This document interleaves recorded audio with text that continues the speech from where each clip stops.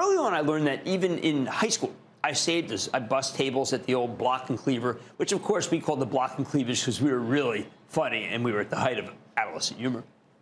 I saved more working as a vendor at the old Veterans Stadium, selling first cold soda, then ice cold. That's how I did it. Hey, ice cold, I got ice cold soda here. Then ultimately graduating to selling ice cream. Hey, I got ice cream, vanilla and chocolate. Very quickly, I learned the value of market power, specifically cornering the market. And I paid people to give me the exclusive right to sell ice cream. Hey, ice cream here on the 600 and then on the 700th level, which I own by keeping everybody else out of it. Can you imagine how much money could be made if you had the only franchise, the whole upper deck? Well, at least it's the upper deck. Even for a team as horrible as the Phillies, which won almost no games. I made fortunes, except the one time they gave me strawberry ice cream.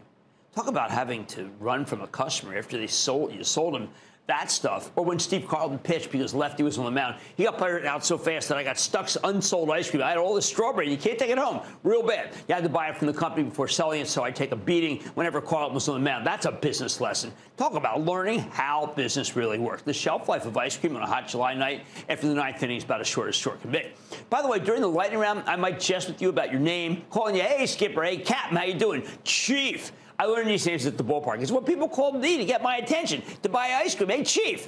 And frankly, I loved it in its bizarre intimacy, and I never forgot the monikers, bud, partner, and that's why I use those terms on Mad Money. Anyway, I made a ton of money at the advice of my father. I opened an account at Fidelity with the Magellan Fund. I contribute a little every week. It was the top performing mutual fund of its time, run by the great Peter Lynch, who's written 2 investment books, one up on Wall Street and Beating the Street, still available on Amazon. They are fabulous. Get them.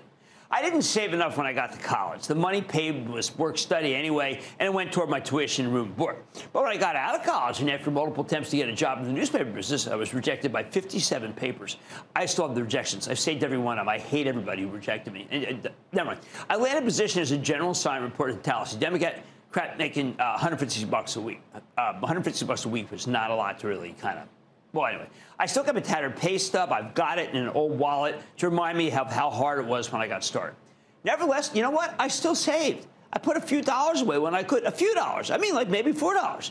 Not that long after that, I applied and got a job at the now defunct Los Angeles Herald Examiner. That was a horrible job, paying $179 a week. But as you can imagine, Los Angeles is more expensive than Tallahassee.